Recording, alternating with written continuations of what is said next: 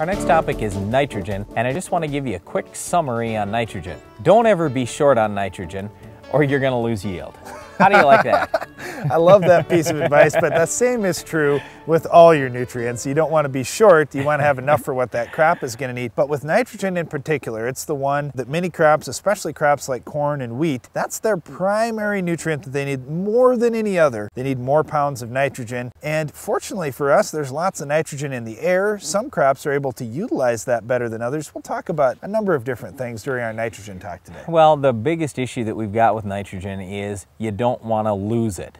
So I said you got to make sure you have enough, but you also don't want to have so much that you lose it or put it out at the wrong time so you lose it. What I'm talking about here is nitrogen is very leachable in the nitrate form. So you can have this nitrogen that converts to the nitrate form and then it can wash down through soil with water. If you have very light soil, very sandy soil with even a couple inches of rain, you might move that nitrogen down 6 inches or a foot. It can move very quickly. So you've got to look at what soil type you have and how much nitrogen you're applying.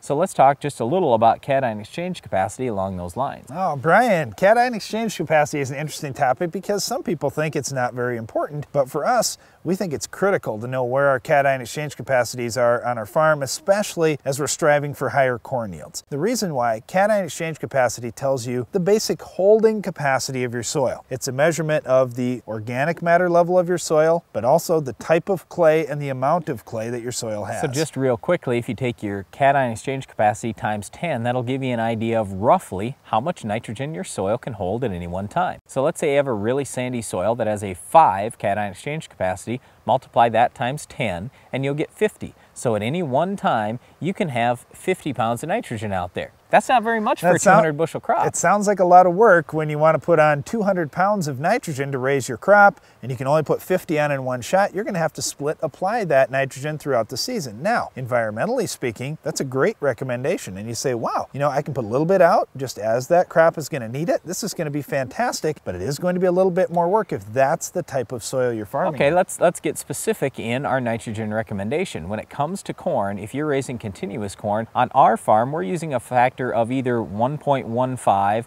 or 1.2 times our yield goal. So if our yield goal is 200, and let's say we're using the 1.2 factor, 1.2 times 200 is 240 pounds of nitrogen. That's how much N we'd put out there in a continuous corn situation. In a corn-soybean rotation, for the corn, we're going to use a factor of either 0.85 or 0.9. So let's say we use 0.9 times our yield goal of 200. That would equal 180 pounds of nitrogen. If we had just planted soybeans this year and we're going to corn next year, we're going to get 180 pounds of actual nitrogen out there for next year's corn. Now this is kind of interesting because it is going to vary a little bit depending on where you're living and what kind of organic matter levels you have in your soil.